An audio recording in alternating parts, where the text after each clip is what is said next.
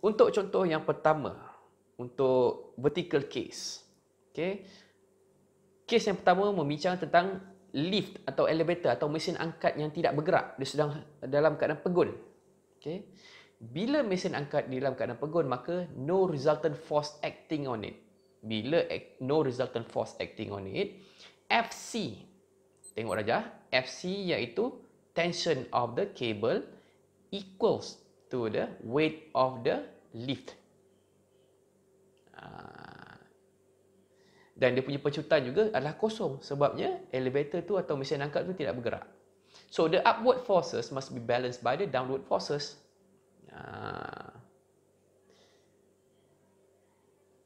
Begitu. Kena ingat kes ini. Okay, itu kes yang pertama.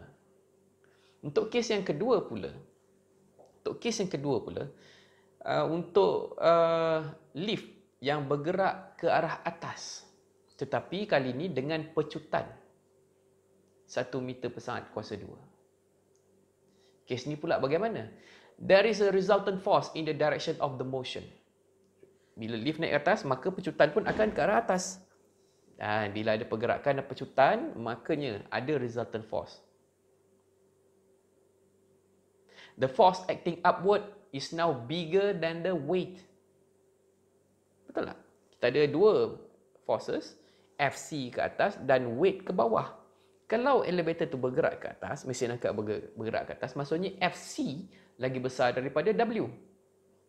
Betul, daya yang tarik ke atas lagi besar daripada daya yang tarik bawah. Daya tarik ke atas adalah FC. Daya tarik ke bawah adalah W. Jikalau FC lagi besar daripada W, makanya lift tu akan dinaik ke atas. So the force applied by the cable FC could be calculated using the Newton's second law. Fr equals to ma.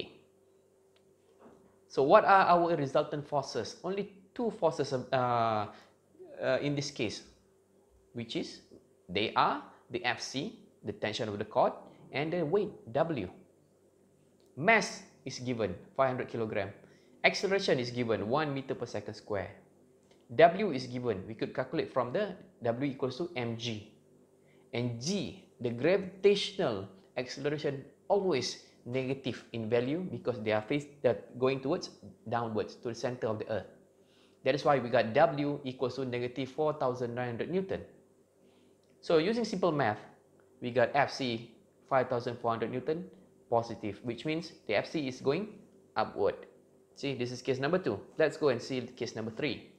So what happens if the lift moves at constant velocity? Constant, the word constant is a clue.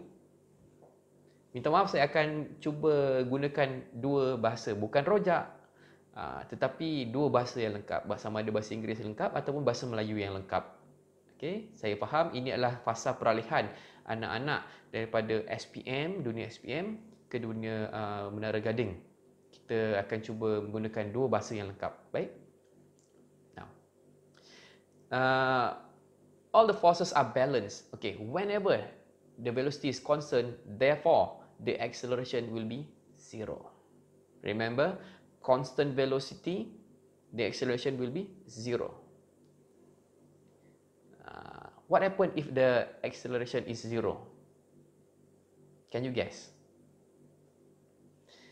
Whenever the acceleration is 0, the resultant force will be 0. Why?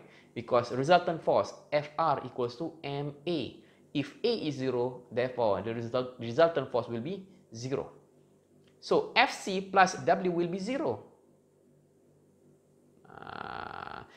So the force acting upward, which will be equal to the force acting downward, they will have the same magnitude but different direction.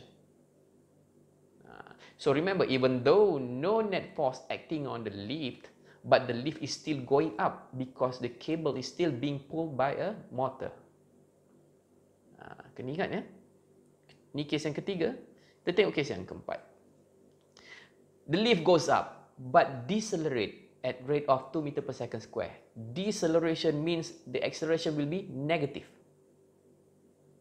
There will be a magnitude of the acceleration, but the direction of acceleration will be in the opposite direction. That is the meaning of deceleration or negative value of an acceleration. So the deceleration direction is downward because a resultant force and causes a resultant force downward. Deceleration, resultant force downward. Whenever the lift is decelerates, it means that the resultant force is downward. It's going downward. Why? Because Fr equals to ma, and if A is negative, therefore our Fr will be negative. This means that the force acting downwards is bigger than the force acting upward. Yeah, the elevator is still going up, but the acceleration is going down. When the acceleration is going down, it actually slows down the acceleration of the lift, the movement of the lift, until it becomes stagnant. Lift tu bergerak ke atas, semakin laju, tiba-tiba dah nak sampai atas, lift tu akan membrake. Bila lift tu membrake, acceleration dia tarik ke bawah. Sebab itu bila kamu duduk dalam lift, dalam besi angkat, sewaktu dia naik atas, kamu rasa macam tertinggal perut kan? Bila nak sampai atas, tiba-tiba dia brake, kamu rasa macam tertekan ke bawah. Bila lift membrake, kamu akan rasa macam tertekan ke bawah. Itu bermaksud acceleration dia negatif. Dan lift tu akhirnya akan berhenti. So force applied by the cable FC equals to Fr equals to ma. So our Fr is only Fc and W. M is given 500 kg. A is negative 2 meter per second square. So therefore, our W is negative 4,900 Newton. Can we find Fc? Yes. And therefore, we use a simple calculation. We got Fc is 3,900 Newton positive. It is upward. So can you see? The W is negative 4,900. The Fc is 3,900. The elevator is slowing down.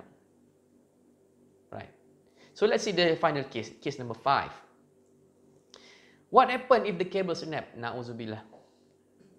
Minta sempang malaikat bawang lompat, janganlah terjadi kat kita.